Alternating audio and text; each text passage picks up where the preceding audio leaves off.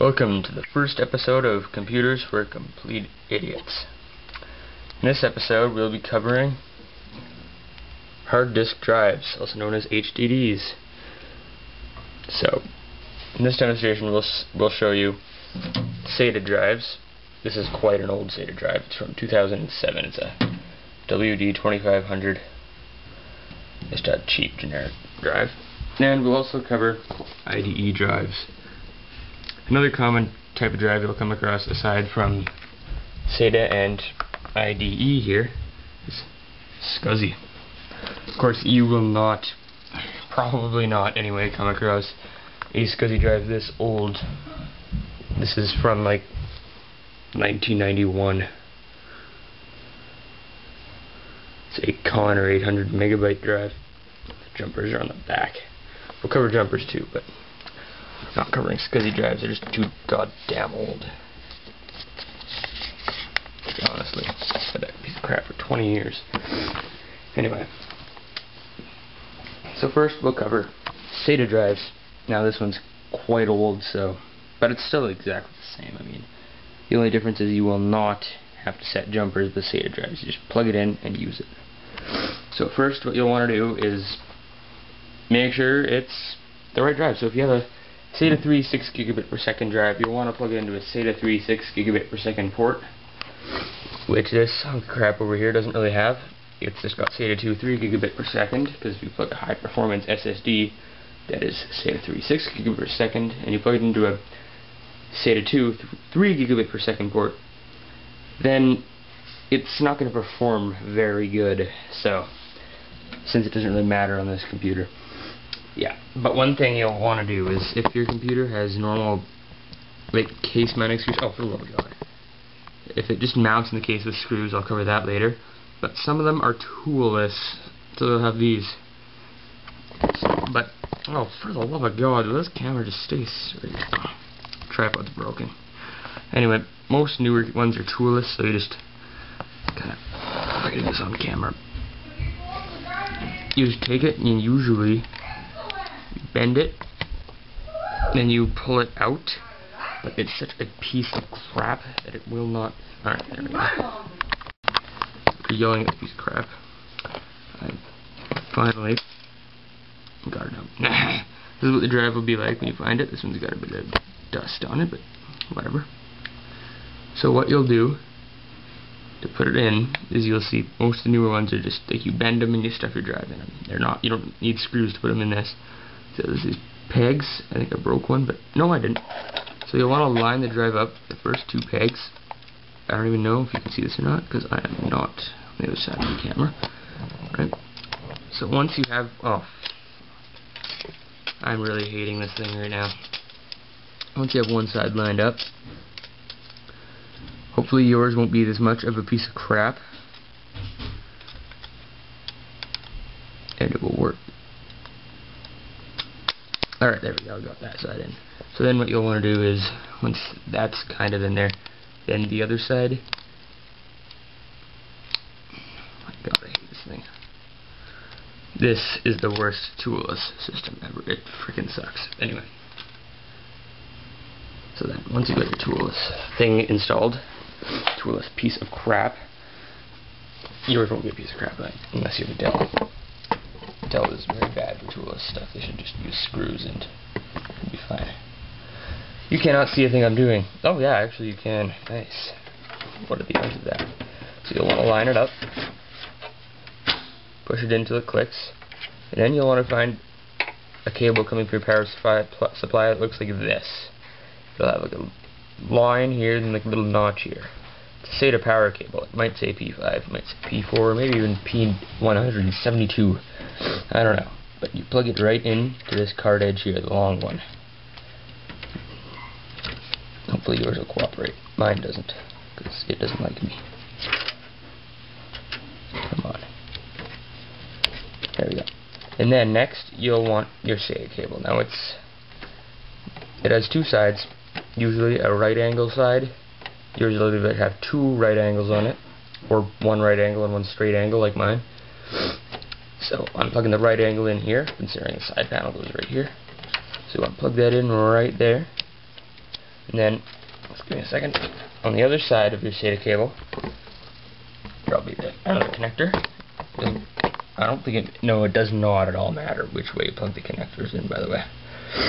So you want to take that connector, and on your motherboard you'll want to plug it into the SATA port of desire. So it's a SATA 3 6 gigabit per second drive. Plug it into the SATA 3 port, which should be outlined in your manual. But if you're using old stuff, then it doesn't really matter. Then just go for it. So I'm going to plug it into the master, which is the blue port down there. Plug it in like so, and you're ready to roll or rock, whichever you do. Anyway, now for IDE drives, they're a little different. So if you're installing 2 IDE drives on one channel, okay, let me just find a way to demonstrate this. I'll grab an IDE cable here. Drawer will cooperate.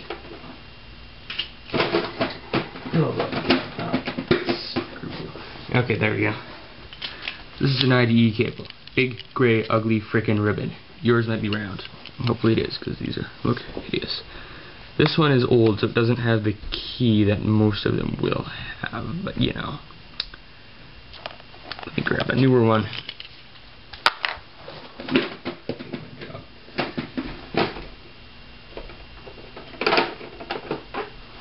Alright. Here's a newer one. Most of them will have this bump on top here, which is the key. Unless yours is really old like this one. It does not have said key on either side. But it works just the same anyway. Except it doesn't have the key. Some of them don't even have that little hole, the blanked key there either, so if that's not there, you've got to watch out, because it might come back and bite you in the butt later. Anyway. So now, what you want to do, take one IDE drive up. See this big, long connector? You'll want to plug this will be the master in this case. If you're just having one on the cable, just one hard drive on this IDE channel. Then you will take the top one, which is usually black, line it up, and put it in there. Like that. Now, on your drive, there will be a little thing here that shows you all the jumper settings, which in this case is right here. So, right now it's set to slave. We don't want that. So, as I was saying, it'll have a jumper thing. It's set to slave right now, blah blah blah. You'll want to look at that jumper. Then look at this. This is kind of the worst drive for it, because I don't even know. It's just such a piece of junk, it's hard to tell what it's even set to. For all I know, it could be set to master. It's just, I don't get this stupid diagram. But anyway, let's grab a different drive, because this one sucks.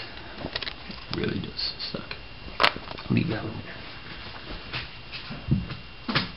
Here's one that makes sense. So anyway, plug your cable in. Hopefully you have a case. I'm like, do right now. So, okay, here's more understandable one. See, there's the Molex, there's the thing, and there's the jumper block. So, you can see the first one here is master or single drive. And then when no jumper is there, it's drive as a slave. Then here are 2 jumpers on this side. These 2 right here. And it says master with a non-ATA compatible slave. And then this one right here, the kind of the second pin in, is enable cable select. So that's cable select. So there's a black one that then, if it's set to cable select, it'll be a set to master if it's plugged in here, or if it's plugged into the gray one, it'll be set to slave automatically. If you have this kind of cable, it'll have a black, a gray, and a blue. Set it to cable select. By all means, do it. So take this jumper, pull it off, and push it onto the 2 pins that say cable select. Just do it. It's way more convenient. And for 2 drives, you would have 2 of them on top of each other, and you would just take the gray one. Okay, they won't be spaced quite this close together. And you'll just plug it in like that. My God. That one was hard to plug in, but anyway, yeah. You'll have one master and then a slave plugged into the gray one. And you'll make sure you set the jumper on the slave to either slave or cable select. Okay? So once you have the jumpers set, you can then plug power into them, which is done by connecting a Molex connector, which I don't have sitting around. Wow, I was very unprepared for this. Alright, move here. This is a Molex connector. It's like that. Yeah, you've seen one before. So what you'll do is you will... Oh God, I hate this camera. Or this tripod. You stay. Okay, there. So here are your hard drives. Take this cable and you plug it in. Plug on the hard drive like that, and make sure you do that for both of them. But I'm not going to because I am kind of mad right now. So yeah, that is it for this video. Stay tuned for another very crappy sequel called, I don't even know. I'll think of something. I'll think of the next episode. I don't know. Got no clue right now. So yeah. And by the way, IDE CD-ROM and IDE SATA drives, exactly the same thing. Just different mounting procedures. Just mounting. Oh crap! Forgot to. You know what? To mount a hard drive, you put it into the place where you would mount a hard drive, which should be 3.5 inches wide, and have 3 or 2 holes. And you put it in there and you screw it in, unless it's toolless, which I already showed you. So yeah.